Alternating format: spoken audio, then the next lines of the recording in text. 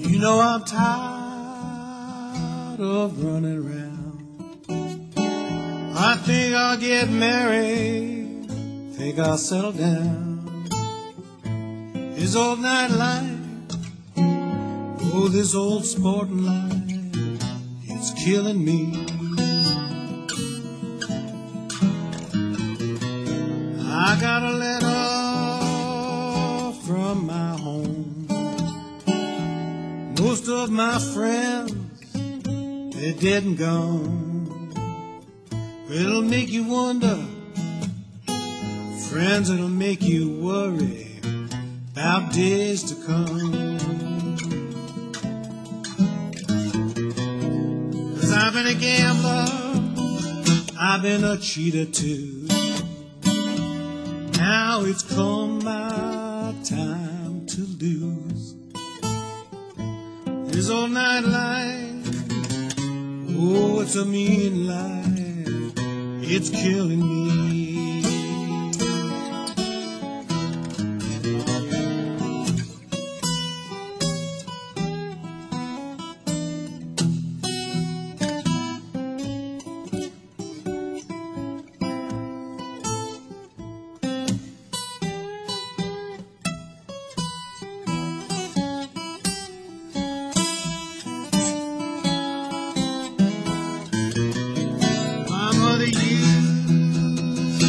Say to me, so young and foolish, I could not see. She'd say, son, oh son, you better change those dirty ways. Now I'm going to change my ways. I'm getting older each and every day. 'Cause this old nightlife, oh, this old sporting life, it's killing me.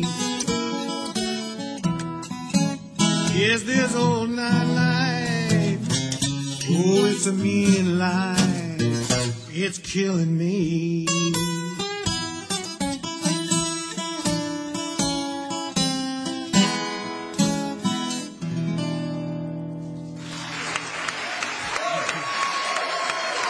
Thank you.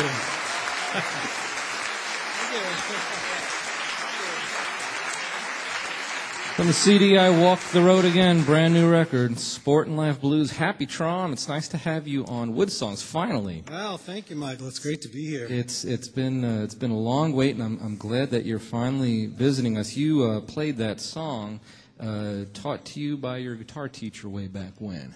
That's right. I took lessons with Brownie McGhee back in around 1958, 59, and that was one of the songs he taught me.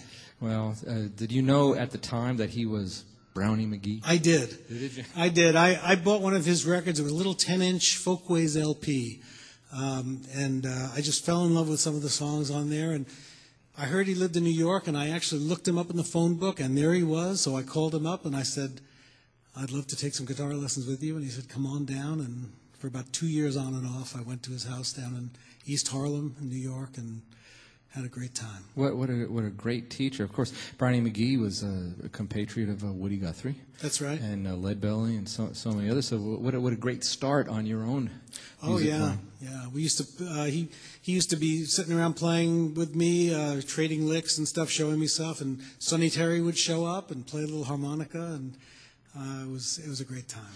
You ended up not too long after that. I guess you've only been playing 4 years at the time. You hooked up with a young Bob Dylan. Did some work with Bob? Yeah, we were. I was in a group called the New World Singers, and we made a record for Folkways called Broadsides. And Bob Dylan was on there. It was called Blind Boy Grunt on that record. That's right, yeah. For contractual purposes. He didn't want anybody to know it was him doing it, right? And actually, the mother of one of your guests, Bernice Reagan, was on that Part of the Freedom Singers. Yeah, as the Freedom Singer. She was on that same record. Yep. You recorded, if I may misstate this, so I know you'll correct me if I'm wrong, but you recorded the first cut of Blowin' in the Wind. Right. You were the first person to cut that song before Right. Peter, Paul, and Mary got hold of it. That's right. Unfortunately, we didn't have the big hit. You didn't have the hit. But we were first. So you, in your career, you know, being around people like Bob Dylan and Pete Seeger, and this is all part of your music scene. So how did all that affect you as a young player? I mean, it must have been exciting. Well, it was very exciting. It was exciting being in New York and Greenwich Village back in the late 50s around the Washington Square folk revival scene, and then the whole singer-songwriter movement taking place at the Gaslight Cafe in Gertie's Folk City and all those historic places in New York, and Tom Paxton and Bob Dylan and Phil Oakes and Peter, Paul, and Mary, all those people around. And Bob Dylan, of course, was just a huge influence on all of us.